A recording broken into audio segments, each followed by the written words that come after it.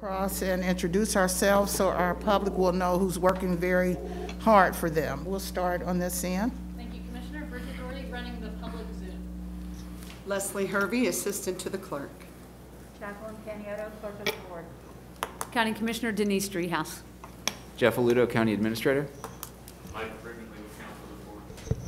Thank you so much, and I am Stephanie Summerall Dumas, President of the Hamilton County Board of Commissioners. We'll move forward with our first order of business, which is COVID-19 comprehensive update. Commissioner Greg Kesterman, welcome. Well, good morning, Commissioners. I appreciate the opportunity to provide a briefing on the status of COVID within Hamilton County. Today, Hamilton County continues to see a lot of activity with COVID-19. We are up to 9,000 active cases of COVID, and as you recall, week after week when I provide this briefing, that number continues to increase. We are currently at 358 cases countywide per day. Does not hit as high as we were back in December when we were at 716, but clearly the trend that you can see is upward. The last few days have been, once again, you heard me talk a couple weeks ago about a little bit stable, but generally speaking, we continue to see an upward climb in COVID-19 cases. Percent positivity for the region is at 11.3%. Hamilton County is slightly below that at 10%. We are seeing about 4,000 tests per day in Hamilton County, which is, once again, good news. If you feel sick, if you're concerned about COVID, we want you to go out, we want you to get tested. The reproductive value for today in Hamilton County is 0.97. For the region, we are at 0.98. In talking with folks in the hospital systems, they are continuing to feel a lot of strain from COVID-19. Right now within our hospitals, we have 566 people within the hospital systems, 164 in the ICU, of which 107 are on ventilators. This is putting a lot of burden on our system, and it's definitely causing stress for those hospital systems. We continue to see the predominant age group within the hospital system between 60 and 69, although you can clearly see the 50 to 59 age group is not too far behind.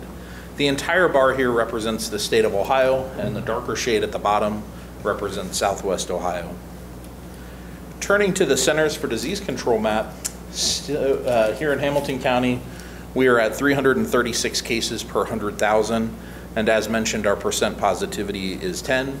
We are in an area of high spread of COVID-19, so we continue to message that folks need to be cautious. Even if you're vaccinated, we're asking folks to wear those masks and be careful in what they're out and about doing. So the number one thing we can do to protect ourselves and to slow the spread of COVID is get vaccinated. And we continue to see progress week after week, albeit it's much slower than I prefer. For those over the age of 12, we are at 68% vaccinated. And for those over the age, or for the entire population, we're at 56% vaccinated. Our region set a goal of 80%. We are at 65 and older. We have hit the 80% threshold. When you look at the national goal, we have hit the national goal for those over the age of 50. We still have a lot of work though, and we're continuing to make sure that we provide access around the county so folks can get vaccinated. The last slide I have talks a little bit about boosters and the process for the different approvals. You know, it's a complicated process, and we want in our country to have the best and safest vaccines available. And to that end, there's a lot of data and studying that has to happen. This week in the news, we heard a lot about booster shots. Tomorrow, we know the Advisory Committee on Immunization Practices will be meeting. They'll be meeting Wednesday and Thursday this week. It's anticipated that they will approve booster shots for those over the age of 65, as well as for those at severe risk for significant COVID-19. Once that gets approved by them, we look to ODH to kind of tell local health departments and providers throughout Ohio how to roll out that program. We do stand ready to do so here in Hamilton County. The other group that we've heard a lot about were the 5 to 11-year-olds. We anticipate the FDA to approve that here shortly. So we're excited for that. And once again, many providers here in Hamilton County stand ready to begin that vaccination process. That is all I have prepared. Happy to take any questions. Thank you so much, Commissioner. As it relates to the booster shot, that's one question I was going to ask you. It's a Pfizer booster shot. So I don't want to explain it and answer the question, but the booster is just an additional Pfizer shot. Is there anything else in that booster? No, it's identical to the medicine you received your first dose. And the slide that I had up, it did show kind of the progression. We know that Moderna is seeking the same types of approval that Pfizer has, but if you originally received Moderna, it is not yet time for a booster shot, just for Pfizer folks. Okay.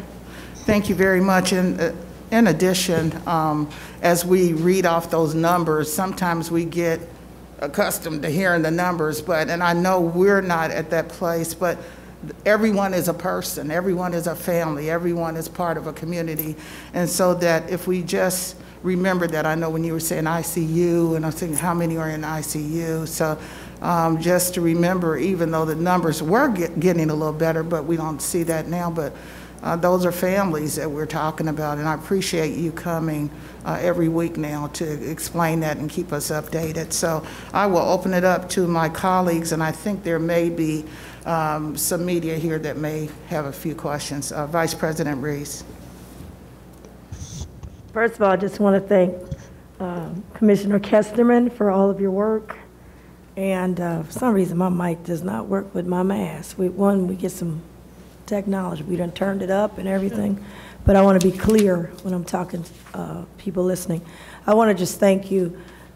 We are trying to hit this, fight this COVID at every different creative way possible. This past Friday, we teamed up with Public Health and a 513 relief bus.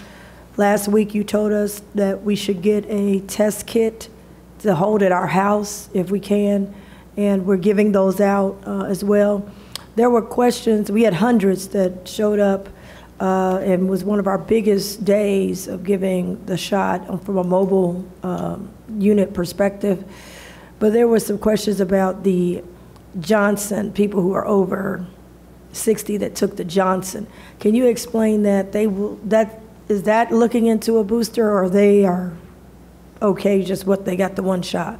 So you may recall back in December when the vaccine started rolling out, the first vaccine publicly available was the Pfizer vaccine, followed by Moderna, and then ultimately followed by the Janssen or the Johnson & Johnson vaccine.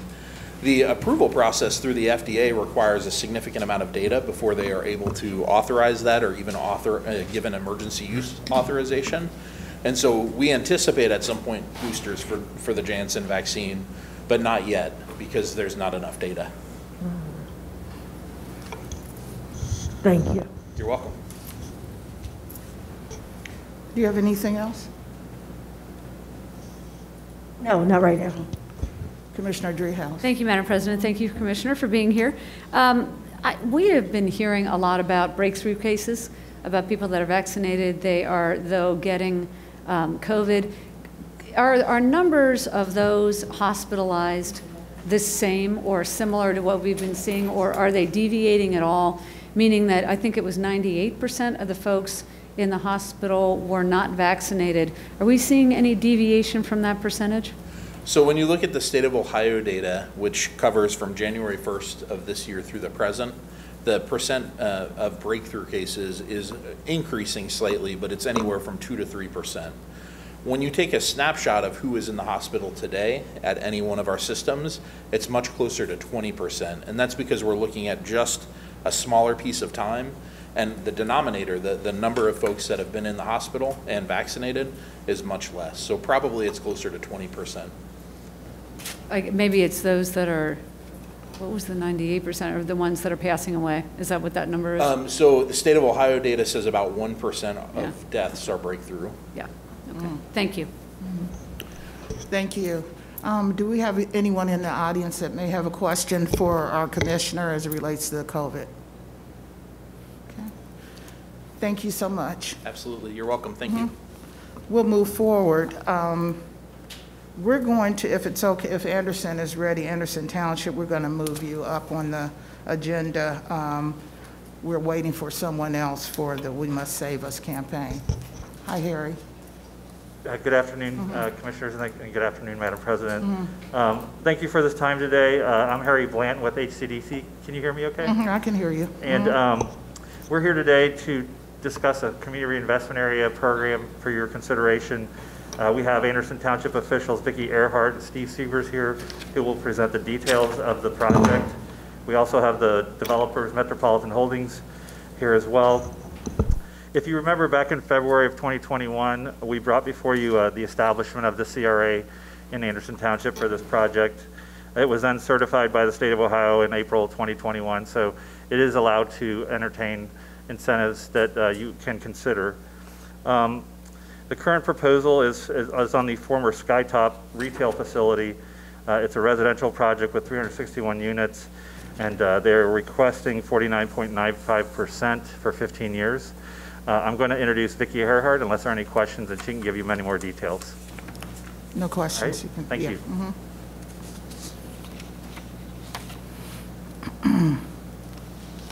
Good afternoon. I just wanted to express our appreciation on behalf of our Board of Township Trustees for the Commissioner's prior action and for hearing our case today. This is an important project. It is not in the heart of Anderson Township. It is on the edge of Anderson Township, so it brings benefits to surrounding communities such as Mount Washington and Linwood and some of the others that we'll show you on a map here today. But I just wanted to again express our appreciation for your consideration of this project. It is important to our community and others. Thank you. Right now, Steve Sievers, who is our Assistant Administrator and our Economic Development Expert, is going to make the presentation. Thank you.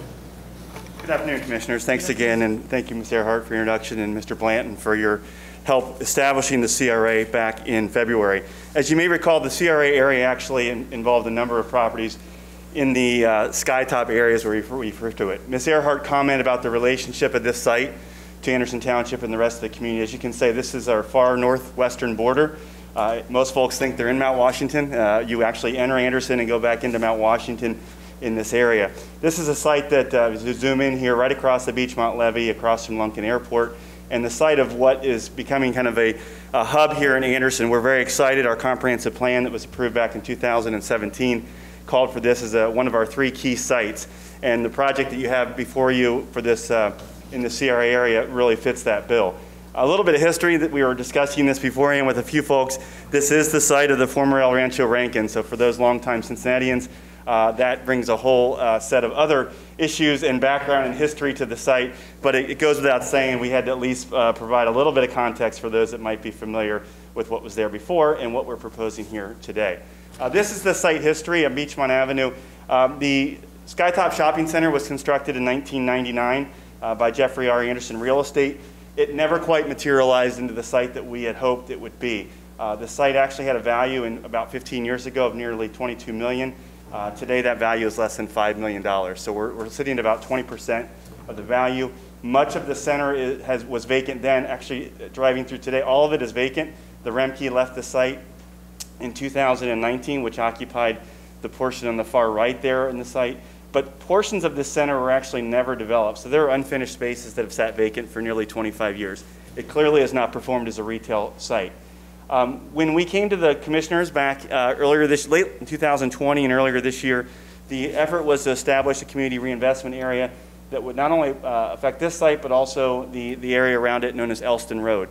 There are 7 homes that were on that property, owned by various owners. Several of those are vacant as well. So our hope is that this kind of is a kickstart for that whole area and really expands beyond Anderson Township, but provides a benefit for the surrounding region.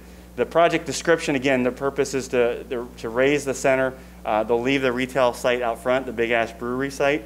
They'll also leave the former Starbucks, and a separate developer is seeking to construct a retail building out front in that area. We're very excited because in our comprehensive plan that I referenced earlier, I talked about diversifying the nature of our housing stock. We are 87% owner occupied, traditionally 3, 4, 5 bedroom houses. This proposal is to bring a development that entails a lot of 1-bedroom units, much more affordable units, but also those that would attract both for folks that are empty nesters, keeping them in the community, as well as a younger population as well. It also sits at the nexus of the Little Miami Scenic Trail extension. If you've been by that area lately and seen the work that's gone on, we're thrilled at what this could be.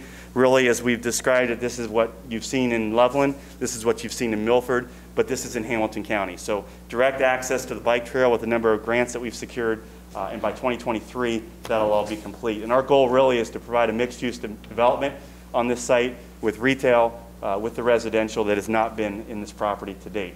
This is the site, as you see the entrance, and I'm afraid to try to find the laser on here, but you see the entrance off Beachmont Avenue, which is where it currently exists today. You see the 2 retail buildings on the front that will remain, as well as the one that is proposed. And the development is a 4 to 5 story, 361 unit residential community. It will be one of the largest buildings in Anderson Township, if not probably the largest square footage wise.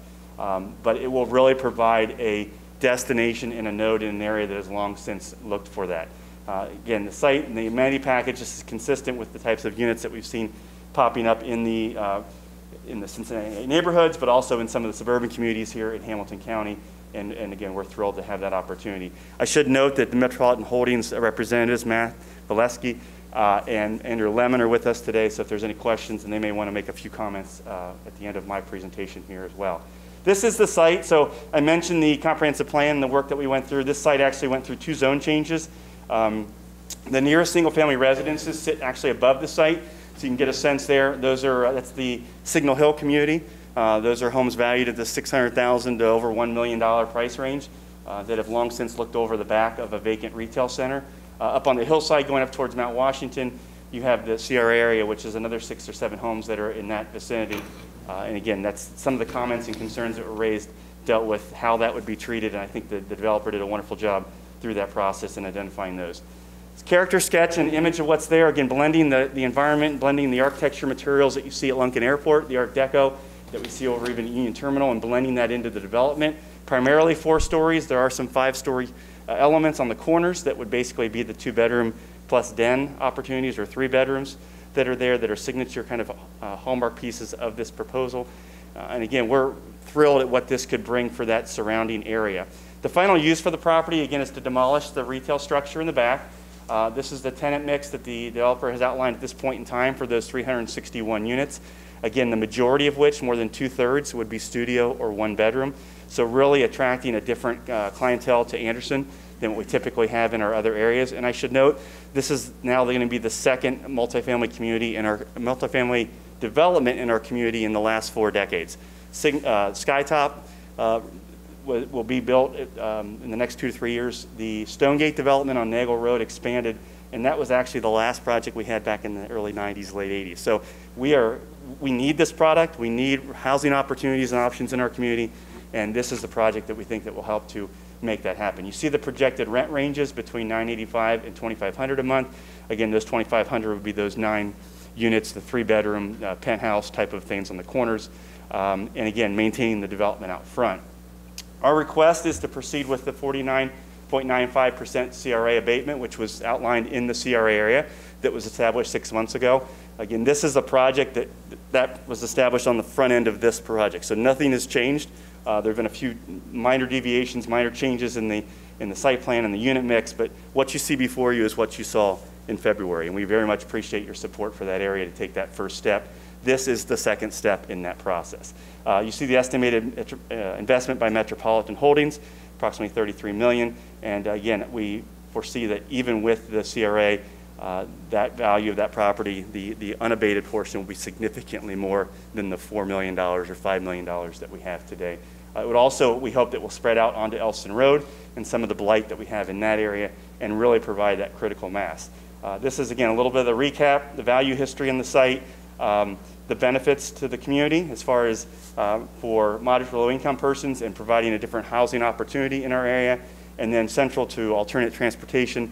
Metro provides daily service 18 hours a day in this area, so it's very accessible from a transit perspective. It's also very accessible to the trail network that I mentioned earlier to appeal to a much different population than what most folks might commonly associate with Anderson. And then also the top bullet there, number 5 there, which is the opportunity for economic growth. Metropolitan is projecting over $2.5 million of disposable income from this development. That will primarily be spent outside of Anderson Township. I mean, there's really, other than the retail out front and the convenience stores that are there, you have to go 3 miles before you get back into Anderson Township. So this spinoff benefit will be in Mount Washington, it'll be in Linwood, in the East End, in other neighborhoods that are far closer to the site than we are in Anderson. With that, again, I don't have any other slides necessarily. I don't know if Matt or Andrew would like to make any comments from the development perspective, or if there's questions any of our team would be more than happy to answer those, and we really appreciate your consideration. Thank you so much. If there are additional comments, you're certainly welcome to come up from the developers.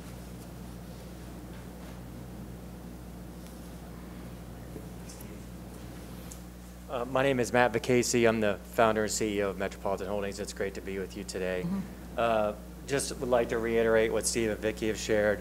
This is a tremendous opportunity for not only our company, but to work with Anderson Township to deliver a best-in-class multifamily community to this location.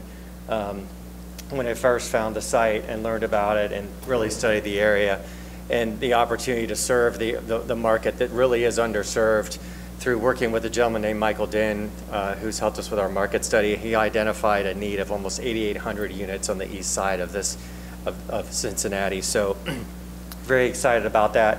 To piggyback on what Steve was saying about the bike path, tying in with the Little Miami bike path, our residents will basically have the opportunity to get on a bike system and ride all the way to Yellow Springs and ride west into downtown Cincinnati and then south as that connector comes together. So we're excited to join Big Ash Brewery on this site, which is a local brewery, local business that's open. They've been here about 14 or 16 months they've been open. They've been doing very well. And our hope is that we'll see Starbucks return to this site. They left pre-COVID, didn't come back because of the uncertainty of what was going on with this parcel. So with that said, happy to answer any questions that you folks have, and and appreciate the opportunity to be here to talk about the project. Thank you so much. Okay, we're going to open it up for my colleagues to see if there are any questions or comments. Thank you so much. Vice President Reese. Thank you. I did have one question about the rent mix. I don't know if we go back to that slide, is $985. I know one of the things we wanted to make sure that different diverse incomes can participate here. Now we're starting out at $985. Is there any commitment on the duration of the CRA that we keep a mix so there's some affordability? We believe, and Andrew Lemon is our CFO, he's here as well, that are at 985. I think we're almost at the 80% AMI level right now in Hamilton County. So I think with the range of rents we have, we will be able to serve a diversity in terms of income population for tenants at the site. Yeah. No, I'm just saying this is the entry. And the CRA is not just today, it'll be, it goes all the way through. And even though it may not be 985, that might not be the number, but I just want to make sure we keep that mix. A lot of times we start off with the rental, it's 985, and then as soon as they get the credits or CRA, not you, but others, next thing you know, they've jumped up and, we got what we needed from the government entity, and we're going to do what we want to do. So I just want to make sure we're going to keep a mix over the duration of the property. Is that your intention, I guess, is my thought? Yeah, that's correct. I mean, the rents on these specific units are for the smaller units. So, they're kind of really driven by the market demand, which touches base on, reflects back to the market study that we had prepared from Michael Dinn. So as the units get bigger, the rental rates do go up, if that makes sense. Yeah, no, I understand they go up. I'm just saying a lot of times we do these type of credits or CRAs, and we start off, so today, if you move in today, we've got a mix and it looks great. And then 5 years from now or 2 years from now, you then trickle, and now we don't have a mix. So I just want to make sure we're going to continue to have a mix. It might not be that price, but whatever that price is. I'm sure the 2,000 will be more every year or whatever. But I want to keep a mix because that's the reason we would be supporting this. The mix would be there, so the rents proportionally for the entire community could move up and down depending on where the market is. Okay, thank you. Thank you. Commissioner Driehaus. Thank you, Madam President. Thank you for being here this afternoon. I was just wondering if you could elaborate a little bit on the community engagement portion of the process.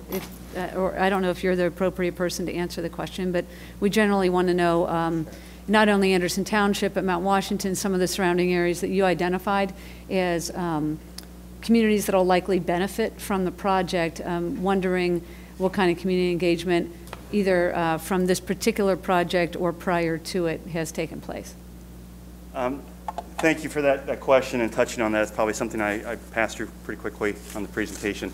The property itself was rezoned back in 2018. It was zoned retail when it was developed. It's been retail for a couple decades. It was actually down to a retail or a residential development. It went through a series of public hearings and ultimately rezoning by the township trustees, as we have local township zoning. It started with the county regional planning commission. In 2020, Metropolitan brought a request back to modify that, to basically add units, in our mind, to help make that economics of this project work, because the 2018 development never went anywhere. And so that went through another zone change process as well, several hearings, a number of hearings at the township level. So there's probably been at least 6 to 7 public hearings specifically for this site, and of course notification to neighbors and all that. The township's comprehensive plan, which was adopted in 2017, identified 3 key properties in the township. One was the Beach Acres property on Beachmont, one was this site, and another down on Kellogg near Valterra Park. That had a significant amount of public input for almost a year to hone in on those 3 sites, and so that is what really became a focus, and while we kind of actually were out there marketing this. Specifically, the comments that were raised, I mentioned some with the nearby neighbors that were addressed, I think, very well by the owners. What we actually saw was our neighbors in Mount Washington coming out in support of this. They saw the benefit for their neighborhood, for the community. And again, you have a 5-lane roadway that serves the site. It sits at the bottom of the hill. So there were some site planning issues and concerns that they had, but those were addressed fairly quickly. And like I said, we had, ironically, you don't usually have that. You have neighboring concerns from neighbors that don't want the development next door and the impacts. We did not see that in this situation. So we're thrilled to have that partnership with Mount Washington. It's a great relationship that we have with our neighbors to the west. Yeah, thank you. Yeah, I've driven by, I used to drive by this all the time, as I shared earlier, when it was the El Rancho Rankin. So I know the site well because it was such a landmark and such an unusual building at that time. So we have been promoting housing and increased opportunity for housing throughout the county. So I think this is in line with what we as a commission have been talking about. So I think this is a great use. Clearly the retail was not the best use because it's been vacant for so long. And if there was a need, I feel like the market would have driven folks to go into that site. And so the fact that you've converted it now to residential, I think, is probably the right move. And so I just want to say thank you for bringing it in front of us. I think we are always interested, especially at the volume you've got, in having these larger projects come into our community to offer options, as you say, for folks of all differing income levels, not just a certain segment of the population. So thank you for the presentation. Thank you. I'd just like to make a comment. The CRA, you want to come back up? I just wanted to comment that the CRA legislation provides a maximum of 15 years, 49.95% abatement, and I think this is a very reasonable ask for our board, and so we will be bringing it forth, I'm sure, for some legislation to happen. So thank you for bringing that. I think it's nice when you see reasonable legislation come forward to us as it relates to development. So thank you so much on your work on this project. We appreciate it. Again, this is only our second CRA. The earlier one you saw just a few months back for another key site.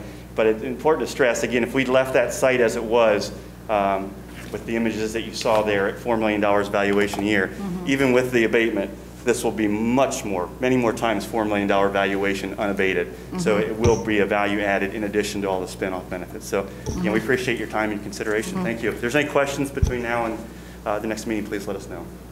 Thank you so much for coming. Madam President? Yes. Just briefly, presuming board concurrence on the project, to the question about process and next steps, this would come forward as legislation to the board next Thursday on your agenda. Okay. Thank you.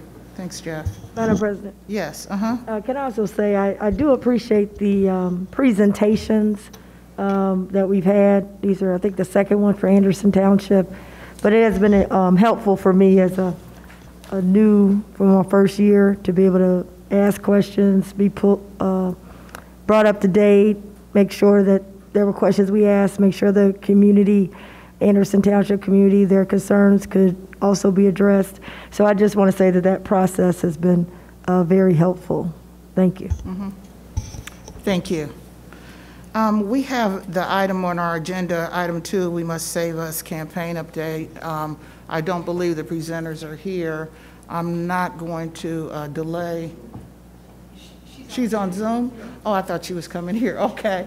All right, so let's move forward with We Must Save Us campaign update. Renee Mahaffey-Harris. Hello, everyone.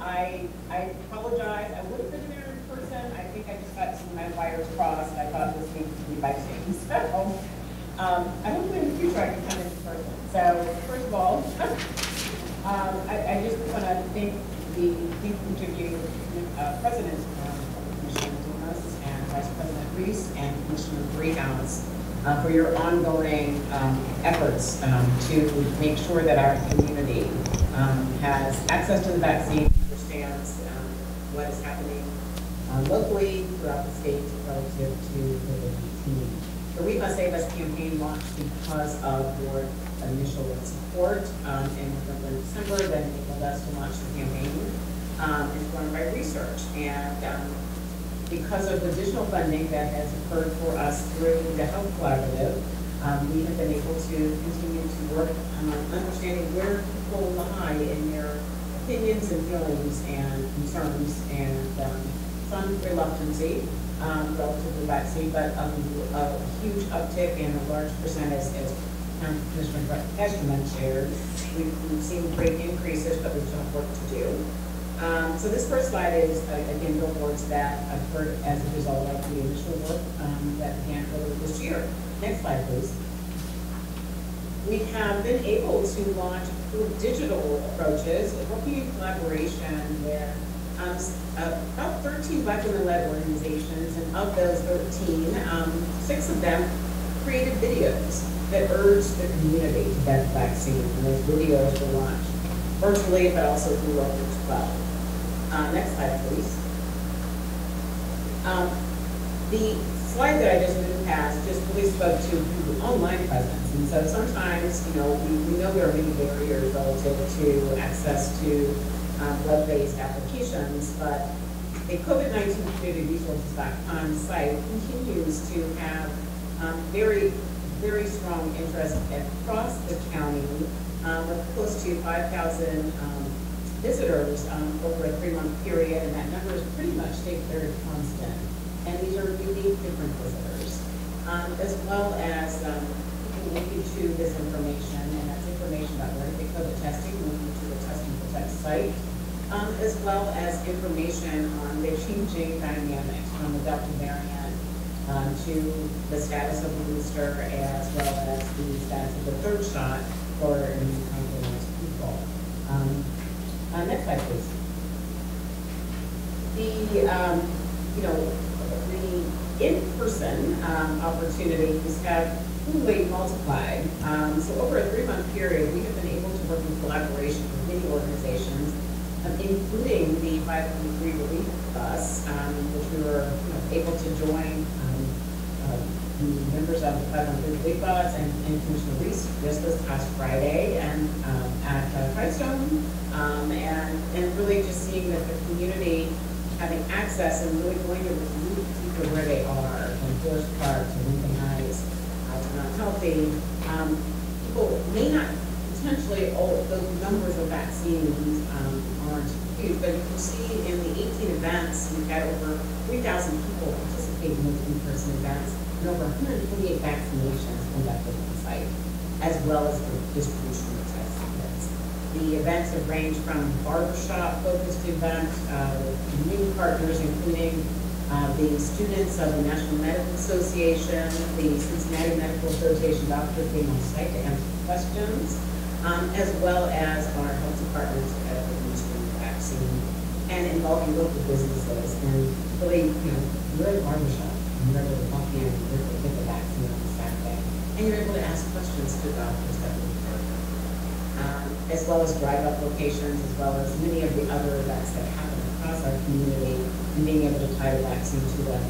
Just past 2 days, or since last Friday, I have had an uptick of requests that we've had come to us from 4 districts throughout the county in addition to our CPS school district, who want to now elevate and make it more easily accessible for athletes, parents, and families for district schools to be able to get the vaccine. So we're working really hard with the really dedicated staff members from all of the health departments to see if we can make that possible. But I guess what's encouraging is that our young people are speaking out and saying they're, they want to be a part of voicing and encouraging all of the vaccine. We will be reporting about 12 students from suburban school districts as well as the Cincinnati Public School District and private schools. They're going to be sharing their own testimony as to why they decided to get the vaccine, and hope that we can elevate the conversation to the families and to their peers. And so that's work that's underway now, and we look forward to sharing those new commercials and new digital strategies in the platforms that young people are on over the next 4 weeks. Next slide, please. In addition to digital, television, radio, we have been distributing notepads and also continued town halls. And so again, all of those things are made possible by many partners. So we're happy to be able to be leading that work, but the ability to distribute over 1,600 flyers in hand, not leaving them somewhere, but actually handing them to individuals and talking to them about COVID-19 and the vaccine, as well as our town halls. And this Thursday, we have a town hall that will feature Woodwood Superintendent, Cincinnati Public School Superintendent, the principal of Lincoln Heights Elementary, as well as Dr. Blue Edgy, and 2 students, one from the CPS School District and one from the Suburban School District. So we'll be talking about how COVID-19 has impacted their lives, what their feelings are about the vaccine, and really encouraging a really strong dialogue across our community on Thursday, the 23rd from 7 to 8 p.m. Next slide, please. So media, television, spectrum, cable are great ways to get messages out. So I must really talk about our collaboration with Local 12 in particular, through this bonus, and the station has been able to continue to deliver the We Must Save Us message on a consistent basis, in addition to the other media networks and cable networks. But Local 12 has taken a specific interest in making sure the messages specific to Black and brown communities are elevated. Next slide, please. So again, these are just kind of reinforcing commercials. COVID-19communityresources.com continues to be an avenue that we link together with the Test to Protect site, as well as other partners who are sharing information, who are providing access to some of the barriers that go beyond vaccine and COVID testing, but many of the things that we do with us can be very easily accessible to folks throughout our community. Next slide, please. We also decided to go a little further. We worked with 55 Black physicians to draft a letter from the Cincinnati Medical Association and sign it. And that letter has been mailed to over 15,000 households, and those households were targeted based upon the zip codes with lower utilization. And what we, beyond tracking individuals individually, which we can't do completely, but what we've been able to see are some improvements in the zip codes that we did target in vaccine utilization. The ongoing collaboration with Radio 1 in reaching over 377,000 people across this region goes without saying is their commitment to making sure people have information. We have doctors coming on bi-weekly to answer questions for listeners, and again, we're continuing to work every avenue possible to make sure that people have information to make informed decisions. Next slide, please. I don't want to take your time up because, I already had a little delay in getting on here today with you, but I would encourage you to click on the link so that you can see the most recent commercials and testimonials that have been recorded with residents across the community. And my last slide, next slide. is, again, we're working together to break the cycle of health disparities. But I think what I really want to also end on here is what our increased calls to this organization have been about is the trust they feel with the Center for Closing the Health Gap. And sometimes if they hear someone else's name, they'll call and say, well, who was that? Because we want to know what you have to say. And schools and resource coordinators are calling us and asking if we could come into high schools and provide education. So we are very fortunate to have the Student National Medical Association, as well as the Cincinnati Medical Association, who we're going to be partnering with to respond to those requests and to come into schools, because and of course this is not significant, I can't give you the data that supports this, but when we get calls from at least 10 different schools in different districts, and the question is, can you come and educate our students so that they can educate their families? So because of the Black physicians who are committed to making sure that we get information and have the conversation, we are going to be activating those efforts in October and continuing to work together with our partners and with the community residents and the individuals whose lives have been impacted to do all that we can to stop the spread of COVID and to make sure people get vaccinated. That's it. Okay. Thank you for this opportunity to give you a quick update, and I would love to hear any questions. Thank you, Renee, so much. Thank you for your work, your direct access to the community, providing information and also resources to our community. Bridget, on those links that were just brought up, are those on our website, or can we put those on our website? Yes. Okay, great. I will open it up to Vice President Reese. Thank you, Madam President. Yes, I wanted to also thank you, Renee, for your work and partnership, and I'm glad that we're able to use some of the Health Collaborative money now with the Health Gap to keep the We Must Save Us campaign continuously going, and even be able to be stronger in some regards because we need it out there. So I just want to thank you for that. The only thing that I would say, and it's not for Renee, but in terms of, this is my marketing hat, the logo, I got to figure out which logo are we. We need to have a consistent logo, so I'll make sure that Bridget gives that one to them. And then the other thing I want to address is that a lot of times people ask, well, what is the commission doing? And a lot of times I always say that when we just slap on it at the end, or if we just say, brought to you by the Health Collaborative, people don't know that we've given millions to the Health Collaborative to initiate these type of campaigns. And so, Madam President, one of the things I am pushing for, and I've talked to Jeff about this and Bridget, and I think they're working on it, is to make sure that, one, there should be, and I've looked at other counties, and it seems that the commission is, when they do something, people know it's the commission. Someone was telling me this weekend they were in Montgomery County for a concert, if you will. It was free, and the parking was free and the person there said, "This is free parking, compliments of your Hamilton County Commission." And people say, "Oh man, the commissioners are really doing it." So I'd like to see us, and we're working on that, adding with our logo, because everybody is Hamilton County. I mean, you don't need to check in with us. Everyone is Hamilton County, whether they're under us or not under us. And we know that Hamilton County Library, it's, Hamilton County, everything.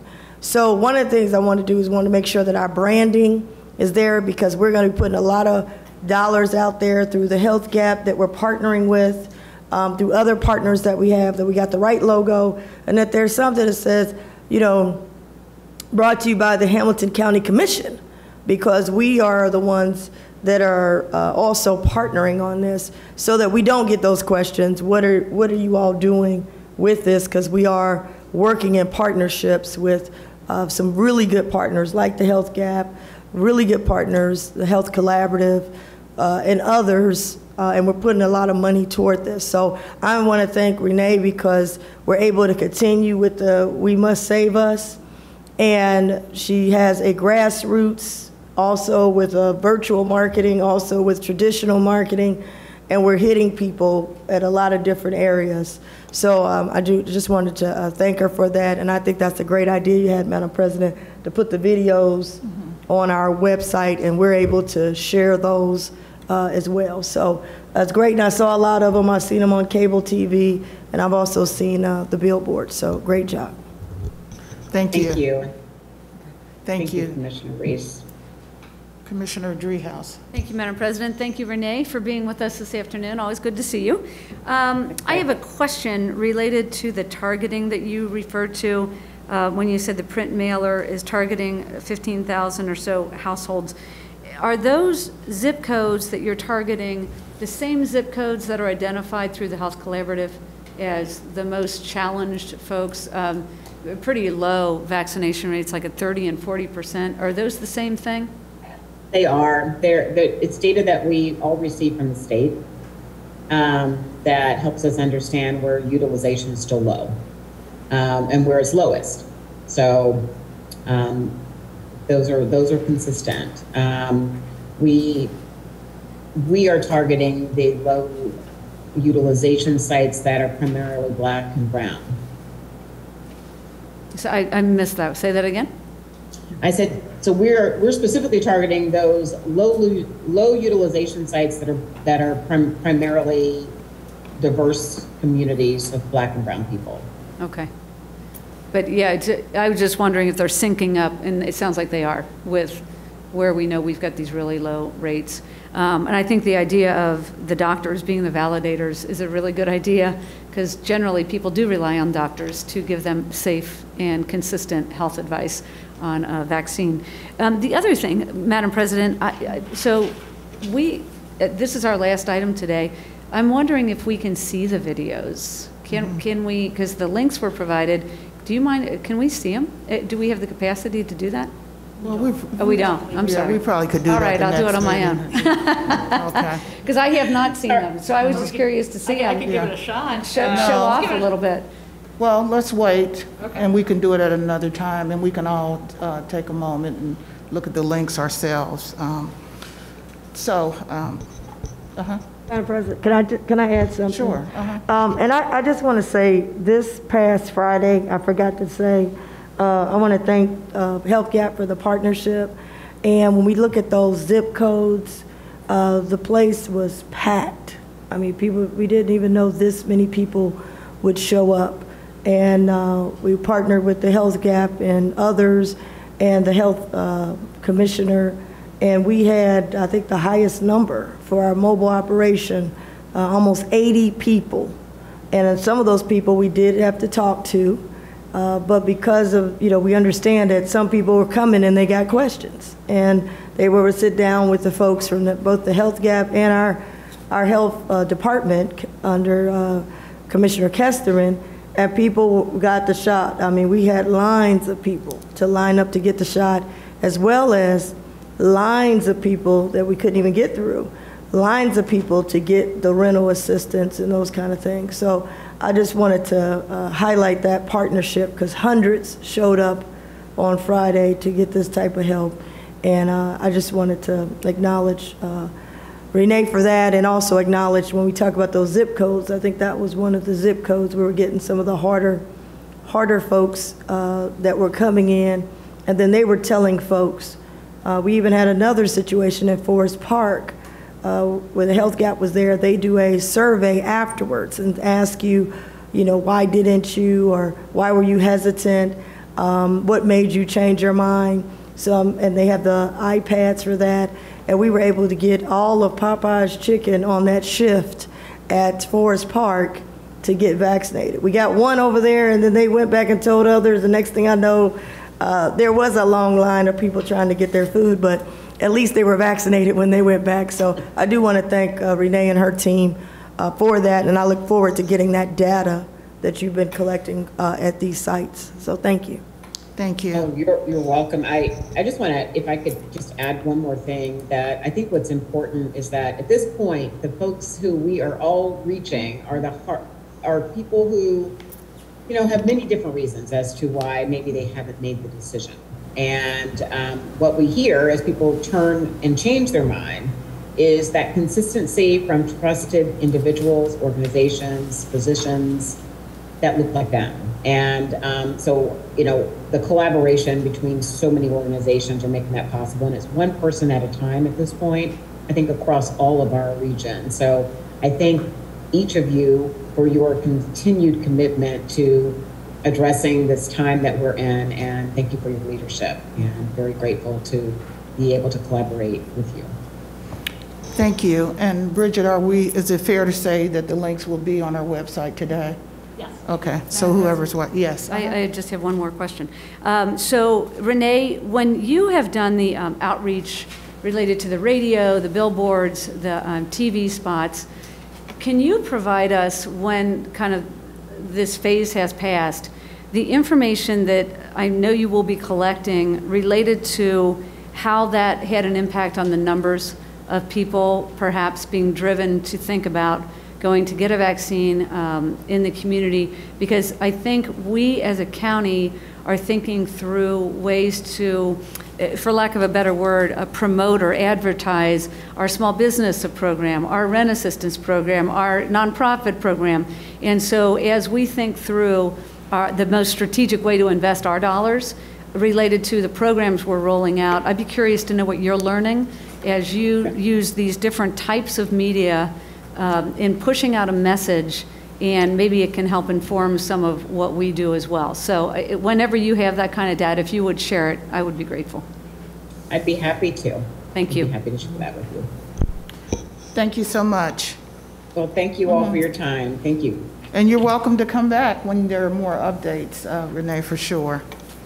Next time in person. Okay, that'll work, yeah. So thank you all for all that you continue to do in leading our county. Thank you. I have one comment I'd like to make. We have a proclamation that the board wants to give to Rose Lavelle, who is in town.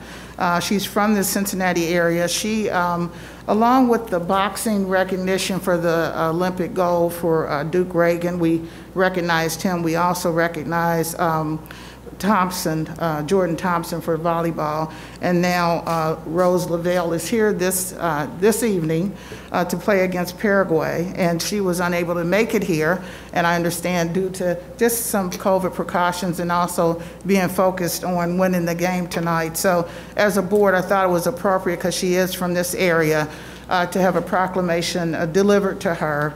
And her team won the bronze medal in the Olympics, in the Tokyo Olympics just recently. So the board will be presenting or making sure she receives the proclamation declaring today as Rose Lavelle Day in Hamilton County. So, yeah, okay. All righty, thank you guys. I didn't have anything else, but what I'll do right now is open it up for my colleagues if there are any final comments. Vice President Reeves. No? No? Okay. Hearing none, I'd like to make a motion to adjourn. Second. Commissioner Samara-Dumas? Yes. Commissioner Reeves? Yes. Commissioner Dreehouse? Yes. Thank you. Thank you.